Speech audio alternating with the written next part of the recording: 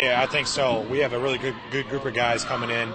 We've gelled real well these past 2 months, and even in the summer, it's really beneficial that the freshmen are coming in a month early working, and I see a lot of potential, and we got a really good chance of being good, and even making that win total more from last year to this year. Now the big thing is finding a replacement for Frank Gaines. Who do you think could step up on this team and do that? I don't think it's going to be one individual person. I think there's going to be multiple, 3, 4 of us that are going to step up and fill that role.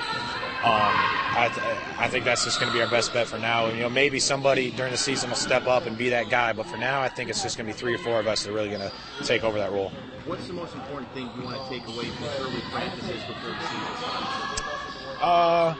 I think competitiveness to start the year off. I think these last couple months we really haven't been done stuff a little bit in practice, been competitive. But I'm really looking forward to start today off, making sure guys are competitive, making sure they're fired up for the season, stuff like that. Now you're a senior now. I mean, a leadership role. I would say a little more, a bigger role this year than the past. Yeah, no doubt. I'm senior. It's my 4th year here. I'm the longest guy that's been here. So it's a big step for me to fill that leadership role that Gaines had last year.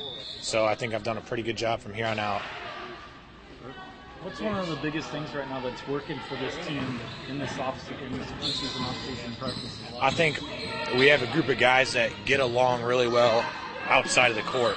We're always hanging out outside the court, doing stuff together, and I think that's really beneficial to us. The past couple years we really haven't had that, and this group of guys right now, we do that a lot, which I think is really good.